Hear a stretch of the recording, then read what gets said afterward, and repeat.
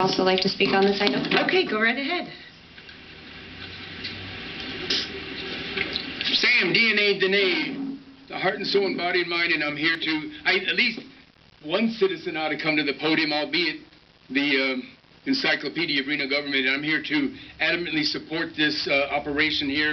And if you looked at it, it all adds up to something, and the city manager, I'm sure, could do it quickly. Adds up to maybe $60,000 worth of money in 25 different issues, and I support virtually every one of them. I don't know much about ballet and the Reno Chamber Orchestra and that kind of stuff. I do a pretty good rockabilly, semi-twang, toe-tapping, finger-snapping, hand-clapping, Sunday go-to-meeting gospel swing blues style music, but I'm not much into jazz. I used to play jazz, and then I learned how to tune my guitar. What are the chances? At any rate, I'm here to support this. Again, these people do all this philanthropically out of their own hearts. They don't get paid, kind of like me, philanthropically. Maybe they'll have, next year when they come before you, they'll have a, what can you call it, a Sam DNA, we really love you donation type situation. That would be a good one, wouldn't it? Sam Dehne, we really love you.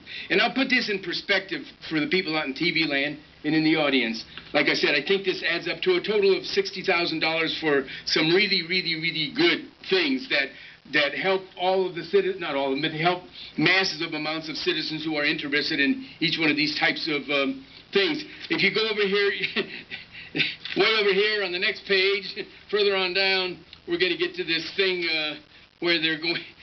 Okay, I'm not stepping on anybody. To put it in perspective, though, there's this thing called Economic Development Authority of Western Nevada, EDAWN, that gives all these special deals to these other companies coming into town, working hardships on the moms and pops who maybe even go out of business or lose their jobs. Anyway, they bring out these, I'll call them carpetbaggers, into town, and my point being, they're going, if they approve it, they're going to give those guys twice as much money as I just read off here. They're going to give those guys $110,000.